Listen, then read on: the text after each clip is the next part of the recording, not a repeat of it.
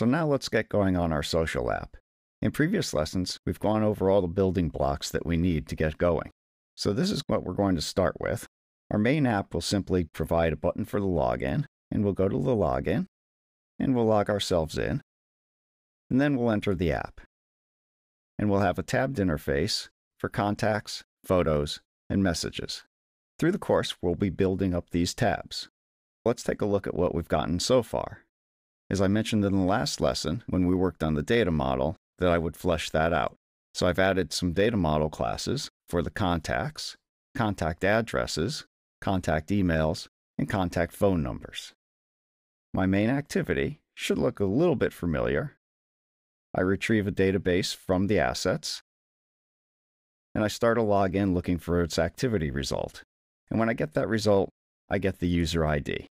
And then when I enter the app, I start the app activity, which is that tabbed activity. The login activity is pretty similar to what we saw before, except when the login button is clicked, we call this login method, and we go to a thing called the contact manager, which uses our data object to log in, passing in the username and the password. It returns a bool if we're successful, and it will have an output parameter for that contact. If all that works, we put the user ID on our intent and return our result as OK. If that doesn't work, we use a text view to show our error message. So after we've successfully logged in and go to the app activity, we're going to have a thing called a tabbed activity, which descends from activity. And if we take a look at its resource, it has a new control called a tab host. And the tab host is what will contain our tabs. Then within each one of the tabs, we'll have a linear layout, and ultimately, the tab content will go into a frame layout. So each one of the tabs is actually a separate activity. So let's see how that's built in code.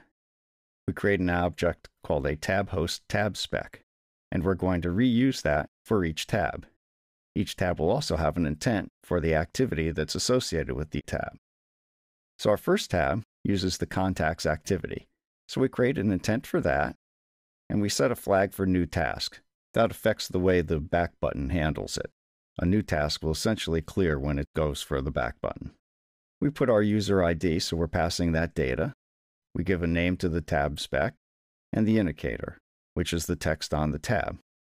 Then on that tab spec, we set the content equal to the intent, and we add the spec to the tab host. We repeat that process for the three tabs, the photo activity and the messages activity. The tab activities themselves are very simple at this point. All they have is a text view on them, and we just set the text view. You'll note that it's a regular activity. It has an onCreate method and a set content view, just like a normal activity. So even though it's in a tab host, it acts and behaves as a normal activity.